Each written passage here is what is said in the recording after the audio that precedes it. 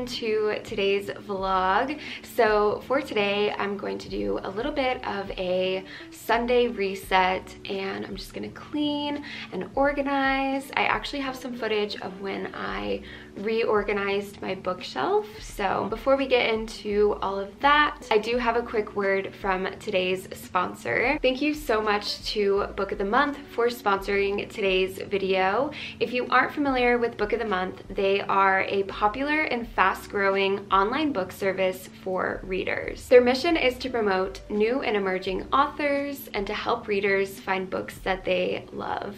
My favorite thing about Book of the Month is that their team vets hundreds of books each month and gives readers their choice from a curated selection of new and early release titles, so you can spend more time reading and less time researching. Book of the Month is risk-free, so if none of these selections that month are your cup of tea, then you can skip that month and you won't be charged. They also have the best price for new release hardcover fiction.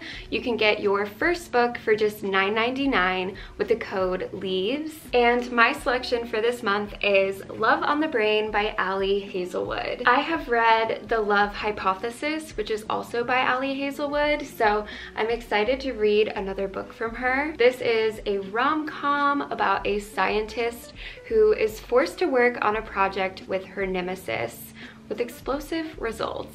My other selection is The Fortunes of Jaded Women. This follows the story of a family of Vietnamese women who have been cursed and they can only give birth to daughters. This is a multi-narrative and it is about mourning, meddling, celebrating, and healing together as a family. Thank you again to Book of the Month for sponsoring today's video, and now let's do some cleaning.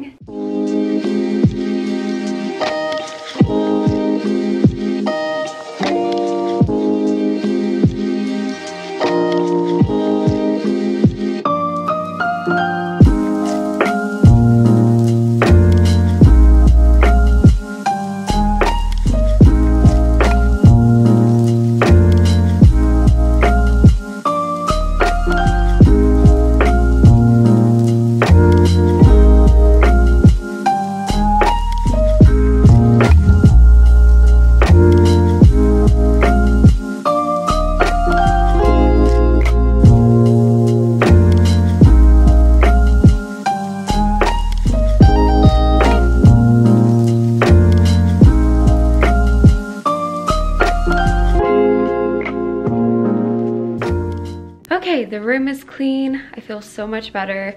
I think I'm gonna do some journaling because I love to do some journal prompts at the start of every week, and I thought about doing some reading. I'm currently reading Lady Midnight, but I think I'm gonna save that for later tonight. But yeah, I think I'm just gonna do some journaling for now.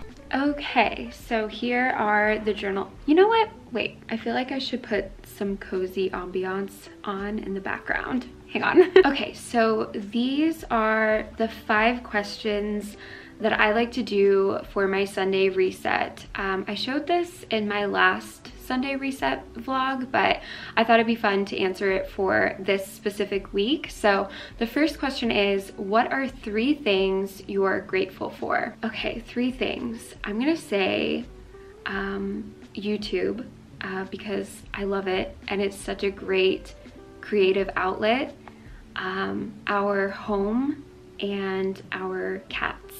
Okay, what helped you get closer to your goals last week? How can you make this a habit? Something that helped me get closer to my goals was actually turning off my phone because I was spending a lot of time on Instagram and also on TikTok, or BookTok more specifically. So yeah, I would turn off my phone and that way there was like way less distractions.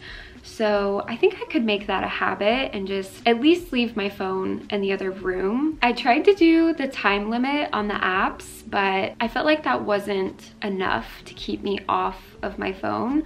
I would just hit ignore and then I would just keep scrolling. So I think turning my phone off was like the best thing for me. What pushed you farther from your goals last week, and how can you avoid that this week? I think something that pushed me away from my goals was my lack of sleep schedule. I am such a night owl and I stay up so late and it's ridiculous.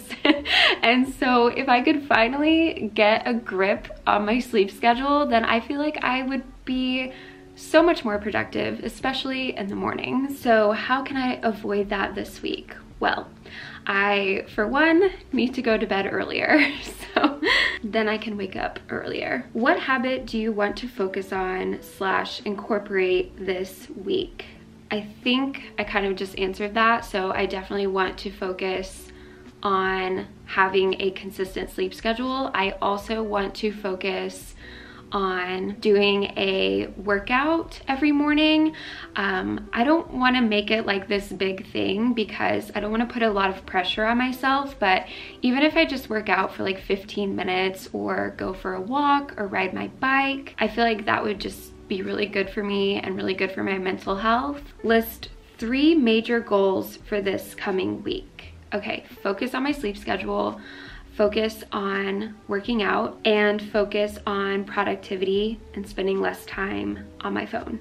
Okay, so that's my little Sunday reset routine. So now I have some footage of when I was reorganizing my bookshelf.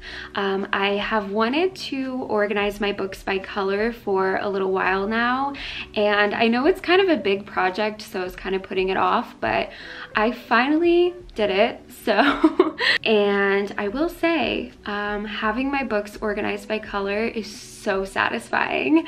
I'm so glad I did it. So I'm gonna insert the footage of me organizing right here. Okay, so here is what my bookshelf looks like currently.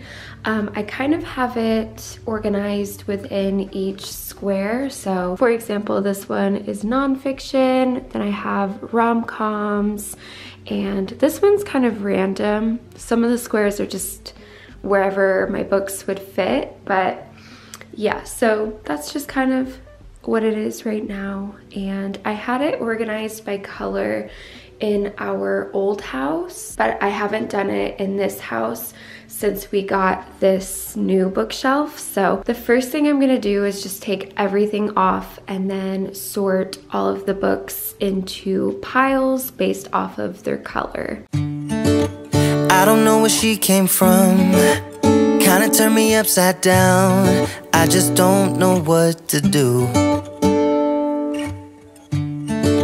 I wanna spend the night at hers and bring her one of my t-shirts so it smells like her perfume.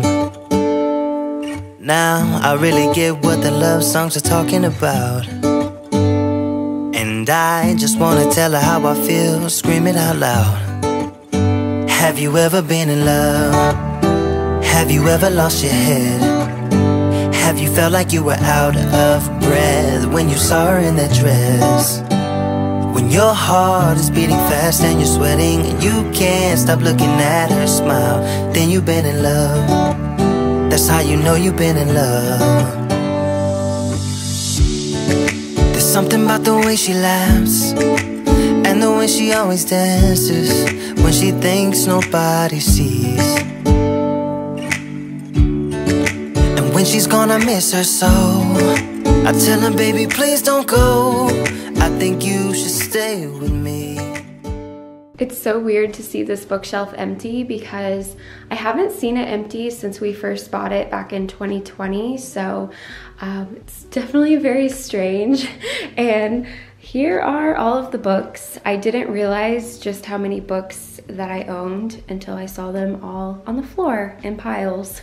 So this is going to probably take a while, but I'm really excited because the last time I had them organized by color, I had a very different book collection and I have so many new additions since then, so it's going to look different than last time, and yeah, so I'm excited for the final result.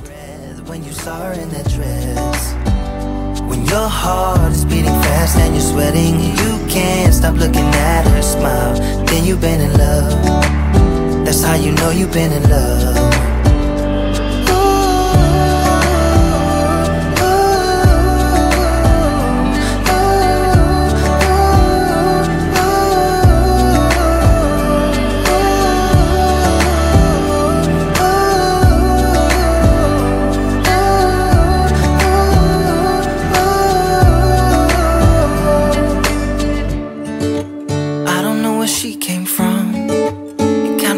Upside down, I just don't know what to do.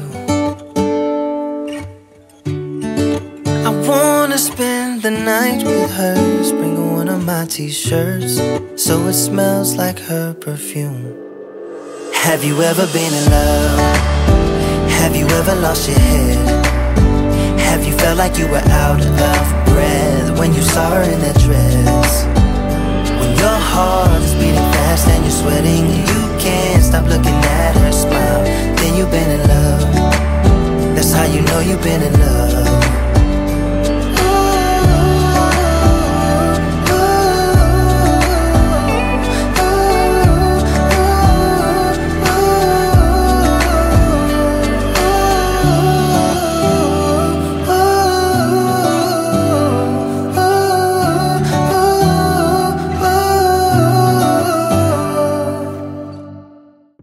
Okay, here's what it looks like so far, but I accidentally forgot about one of my green stacks, so I need to fit that in somewhere in here. I have Hugo here to help me out. And okay, so I ended up kind of fixing the green situation, but I don't know if this looks a little too empty. And then I didn't know if this fit better in the green section or the blue section. I think I'm just gonna try not to overthink it, so.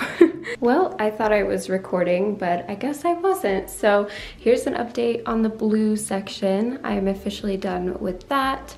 I also love when the series are the same color so I can keep them together, because it is that, I feel like that's the biggest downside to organizing by color. You do have to separate some series, but it's a sacrifice I'm willing to make, so. But yeah, it is really nice when I can keep some of my series together, like that collection of Harry Potter and then Percy Jackson, To All the Boys I Loved Before, things like that. So, okay, I keep finding books that I forgot to add to certain sections. Like, I forgot to add these to the red and green sections, so I'm gonna have to move some books around. I also completely forgot about these, and I forgot about these. Okay, so now I am going to give you an official tour of my bookshelf now that it's all completed.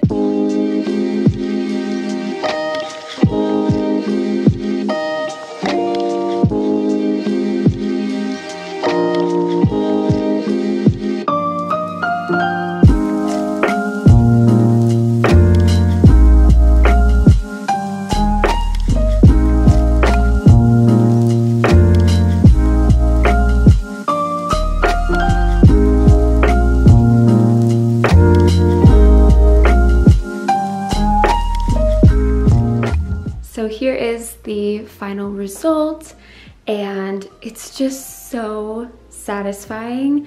And I know I said before that, you know, when you organize by color, you do have to separate some series, but I feel like at least some of my series are still together. So also pay no mind to the fact that I do not own Clockwork Prince.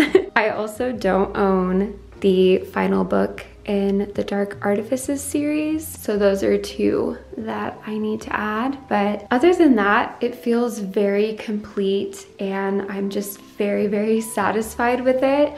I've also added some Funko Pops to kind of go with the colors. So I have this little Ron Weasley for the red section.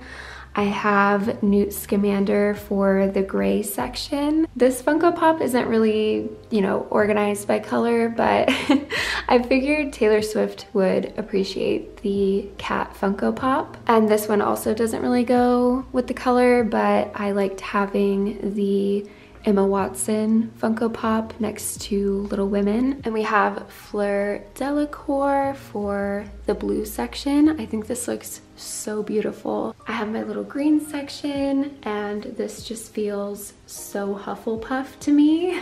I have my Hermione Funko Pop and my teeny little tiny Crookshanks. So yeah, that is an updated look at my bookshelf, and I was really hesitant to change up the organization, but I'm really glad I went for it, and I feel like now is the perfect time because, I don't know, it just feels right to change it along with the changing seasons. So yeah, I hope you guys enjoyed, and I will see you guys again soon. Bye.